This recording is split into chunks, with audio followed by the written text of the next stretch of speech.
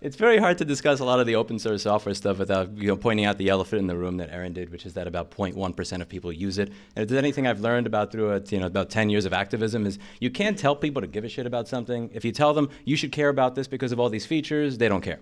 If you tell them you should care about this because you're bad, that doesn't work. If you whether it's repairability and people just making fun of you for being poor for not buying a new one because they don't like being lectured, or telling them to get an electric car and then getting coal rolled on you by an F-250 diesel. Telling people they're bad doesn't work. What actually works is showing them the ways in which they're being screwed, not shoving it down their throats, but just showing them the hundreds of thousands of little cuts that eventually get them to care about a particular issue. So for me, I've been talking about this idea that if you can't fix it, you don't own it. And I've realized that this sentence is a little bit too long. Over the years, it's actually a lot easier to describe what's going on, which is you don't own it. And I think that when you encompass everything under this umbrella, it all starts to make sense. And it brings all these different groups of people together. So I just thought I'd like to give you a couple of examples of some words that have been redefined over the past several years. One of them is the word ownership, and I don't like when people try to redefine words and use them the way they're not intended. As you can see, this word has had a meaning since the 14th century. To acquire in exchange for payment in money or an equivalent. To buy, the usual sense. To acquire, which means I have it, I own it. The action or act of obtaining something in exchange for payment in money or an equivalent. Now, the usual sense. This word has been redefined in many ways, and I'm going to read some of the company redefinitions of this word as we go on. One of them comes from Sony. This is a legal update notice from December of 2023. As of December 31st, 2023, due to our content licensing arrangements with content providers, you will no longer be able to watch any of your previously purchased content, and the content will be removed from your video library. We sincerely thank you for your continued support. AKA, fuck all of you. Now, the important thing here is when people will look at this and say, well, you don't get it. You were streaming it. You were renting. No. It said purchased. When you hit add to cart, it said, do you want to buy this? And you may wonder, how can they get away with this? I put a small sample over here, and the only way I could fit it is by using font size 2. I didn't just learn how to use PowerPoint this morning. This is total. So that's as much as I could get on one page. Now, when you go to page 21 of the Terms of Service, that's where Sony decides to redefine a word that has meant something for 7 centuries. Use of the terms own, ownership, purchase, sale, sold, sell, rent, or buy in this agreement or in connection with the content does not mean or imply any transfer of ownership of any content. If they were to say authorship, that makes sense. I cannot take credit for making Game of Thrones, especially season 7. But that doesn't mean that I don't own it.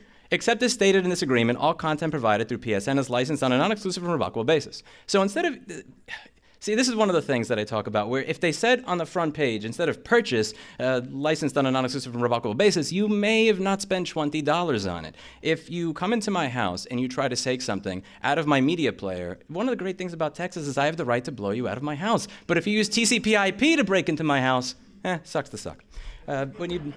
Another word that's been redefined recently, the word lifetime. This word used to have a meaning. Since the 14th century, the duration of a person or animal's life, the period of time over which the person's life extends. Let's just talk about some of the ways that this word has been redefined. Whether we're talking about textbooks, this is one of the things that you have to do if you're going to go to college courses nowadays. A lot of times you cannot get a paper textbook. The professor will require that you buy one of these textbooks that they also just so happen to get a kickback from. Now, this is a little too small for me to zoom in fully, so you can see there's 3 options: 180 days, 1 year, and lifetime. And you could spend twice as much to get a lifetime license. How long do you think lifetime means? Anybody? Take a guess. 5 years. Very good guess. You must have meant to Austin Community College. It says products labeled as lifetime typically mean 5 years of online access and permanent downloads to a supported device. Typically, not even 5. Some of these have been revoked after a year and a half. When purchasing a digital product, you can download it for use on a supported device. The downloads will function so long as VitalSource supports the device. This means that if a device or operating system loses compatibility, your downloaded product may no longer work as intended. Thank you.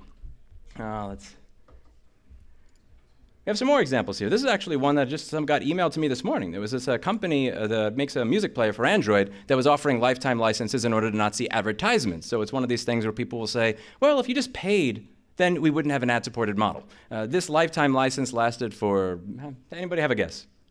6 months. 4 months. Wow. 4 months.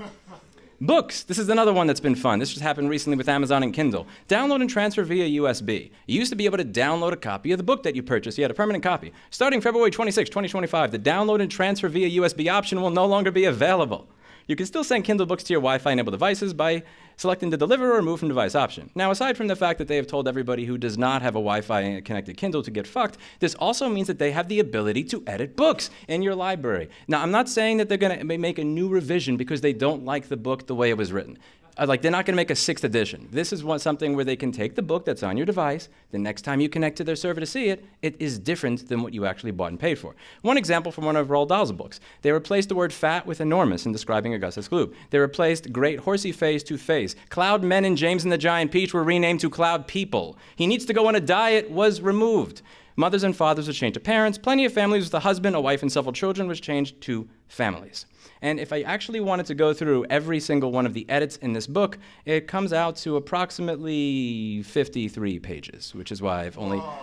53 pages. Yeah, there was somebody who did an article on this, and their article was 53 pages, just a little table of everything that was edited in these books. I just wanted to read this. When it came to children's books, Dennison said that Dahl didn't care what adults thought as long as his target readers were happy. I don't give a bugger what grown-ups think was a characteristic statement. And I'm almost certain that he would have recognized that alterations to his novels prompted by the political climate were driven by adults rather than children.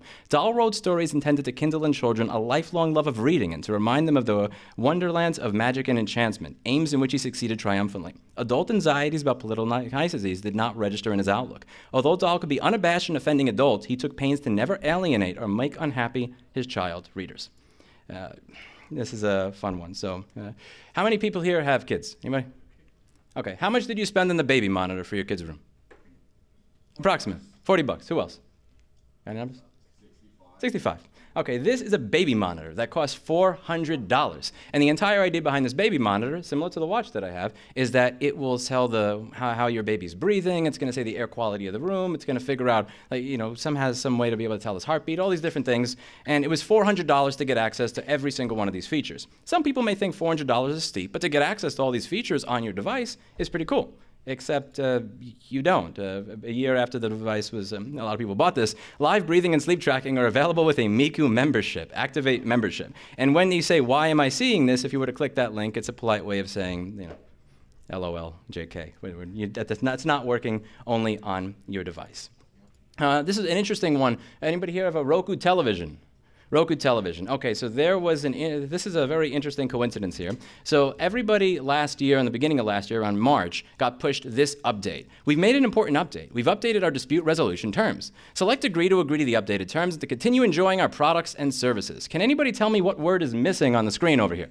Disagree. Disagree. And there is a word for people that try to get you to do something without your consent and don't offer you another option and lock you away from being able to get out.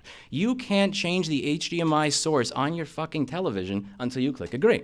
Now, why do they're claiming that there's absolutely this is just a pure coincidence, this is not why. They released this in March of 2024, and it looks like if you look through the Maine Attorney General's website, there was a data breach discovered that affected 15,000 Roku customers in February of 2024. And it just so happened that the update to the terms of service that was pushed and forced into your television required you to go through forced arbitration and not be able to sue them. Complete and total coincidence. This is the entire notice of data breach. They're explaining to you how you can check your credit, how to go to Equifax and TransUnion. You have the right to place an initial or extended fraud alert on your file, and yeah. They've held your TV hostage from March of 2024. Other examples here. Rivian electric trucks. This is one of my favorites that came out recently. This is on X from Mr. Wasim Basaid. He is one of the heads of software at Rivian. And he was talking about software unlocks for certain features in their vehicles. And I saw this get posted as a response. This is so awesome. Large pack plus unlocking coming next in the roadmap. What does that mean? That means you bought this electric truck, you bought it with a battery, and you're only allowed to use this much of the battery. Now, many people have commented on this saying, you're just complaining about nothing. You didn't pay for that. That wasn't advertised with that size battery. They're allowed to say that you have to unlock it this way. And to those people, what I try to do is I try to work backwards when it comes to these things.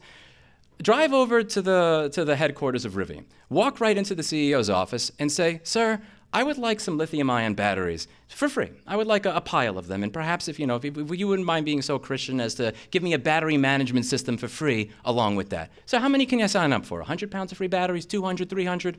his secretary would be hitting a red button on the bottom of the desk for security before he could get to the f and they get the F out of my office sound. Because publicly traded companies worth $10 billion do not give away hundreds of pounds of free earth minerals. You paid for that when you bought the car. People will say that this is an electric vehicle problem, but I guarantee if internal combustion engines were invented today, you would have a 13-gallon gas tank with a little sensor in it where you had to pay $10 a month to be able to get past 8 gallons.